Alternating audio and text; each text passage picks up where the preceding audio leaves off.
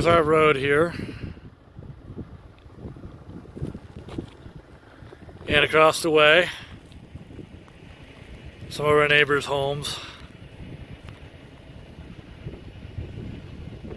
I'll zoom up so you can get a little better view.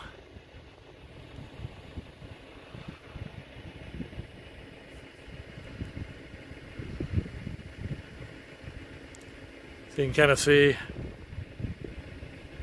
it's our little starter homes. It's actually a nice build area. Maturing neighborhood in here. And of course you get the nice views across the valley, the Manzano Mountains out there. To the north of them, further would be the Sandias up by Albuquerque. So this area is about 2 hours southeast of Albuquerque. The Deer Canyon Preserve, it's a nature preserve. Anyway, we just finished closing on 2 adjacent lots. Anyway, they're kind of adjacent around here on our road. At the very bottom of the road here is the bottom lot. The upper lot here, I'm standing almost next to it. We got to drive a little further to the entrance. But we'll have a decent view too when we build up here. Anyway, it's probably another year before we get around to groundbreaking. Just takes time. So here we are visiting our lower lot. And yeah, let's see, a little address number. And behind me here, that's the power at the lot line along the street here. The streets are, like you can see behind me, just a gravel road through here. But it's well maintained. I mean, I've seen a lot worse gravel roads in my time. And then also behind me here, try to get this in the shot, you can see our shared well systems lined to this property, the lower lot. We don't think we'll ever build here, but it's still a nice lot we'll hold on to. It's adjacent to our upper lot. And the upper lot, of course, we're going to build our country home. But this is a 3/4 inch shutoff valve that's in that second line here that we would then, if we did build here, hook up to this 3/4 inch shutoff valve here and then trench it down to the build site. And the build site would be down this driveway behind me. And we're just scoping out how bad a shape the driveway's in. We've driven through here a few times before, but never really stopped and measured just how bad the trench is that the water and erosion's been beaten away on. Anyway, there's also another one behind me here. This one is for venting, it looks like, somehow. And this might be another vent pipe.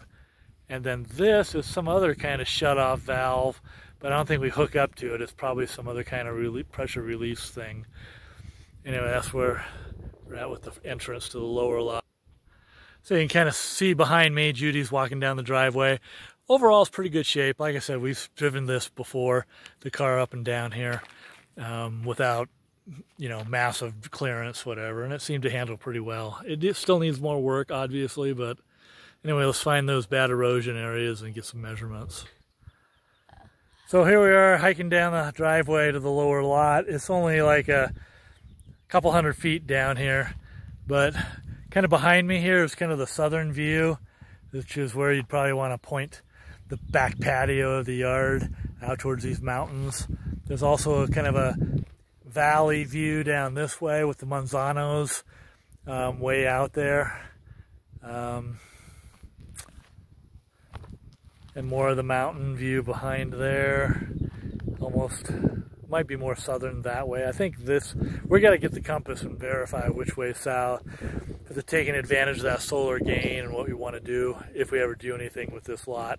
I don't think we will because, like I say, it's one contiguous piece of land from our top property, which is back behind me this way, which is up the hill. And we'll record some more video of that too. But this is kind of the build site, the building envelope down this lower lot. Someday maybe we'll do something with it, but doubtful. because it just makes for one big, nice, contiguous piece of property to have with the home. Okay, here we are at the upper lot, and kind of at my feet here, if we can see it, is the water and the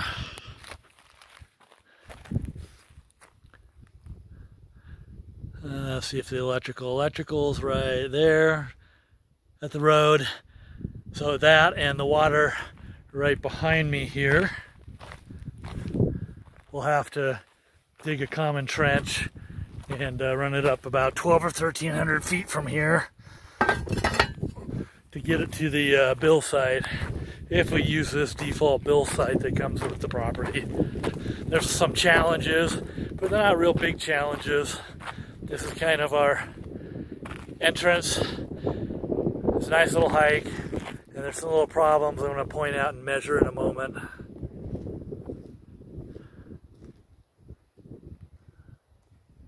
Anyway, so that first culvert, I may have dropped that on this prior video segment. May not have been recording. The sun's so bright it's so hard to see the little screens here. But anyway, the first culvert was a little 20-foot section. 12 inches is the max size it should be.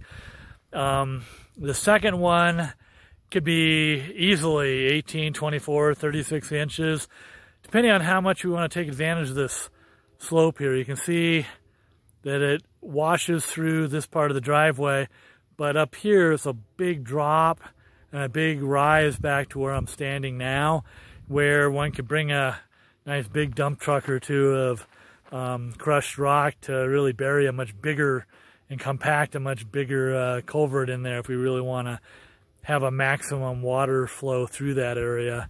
Anyway, this is probably the second worst one, I would imagine, during a rainstorm. The next one's another big challenge, but we'll see what that looks like in a second. So this next one's pretty bad too, and I'm sure it's going to be a 24-inch culvert that goes across here. You can kind of see down in here this wash through the road behind me. And this is going up to the bill site. I kind of pivoted around for a different angle as I'm walking down the driveway here. So this is up, but that's going behind me. Anyway, a larger culvert, probably a 20-foot section, I'm sure. It's washed out pretty bad. A lot of soil and rock and compacting to really bury and clean that area up to help with any future drainage problems and erosion problems. So let's look at the last one. It's also a challenge.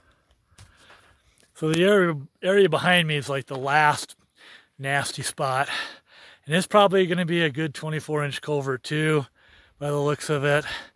You can kind of see back here running across the driveway, and it runs into a stream bed down there that goes down towards that lower lot we were showing earlier. Anyway, it's probably a good 30 feet of section of a culvert that size. And then I'll try to show behind me another problem. Just needs a little excavating and backhoe work to try to clean it up. But kind of see behind me how it kind of cuts in closer to the road. Really should be pushed back a bit up the hill and fill this area back in. Same with below me here, where it cuts across the road. Hopefully I can show this easily. Oops. Anyway, it cuts across the road down there. We need to direct it parallel along the road here down to the mouth of the culvert down below. So there's a little digging through here and try to redirect this water that comes through the hillside. But if we walk up the driveway, Judy's already well engaged. This takes us to the plateau before descending down into the bill site. So I'll hike up there and show that. So now that we've seen it in good weather, because it seems like every other time we've been up here to this little peak, this isn't really the building site, it's before the building site.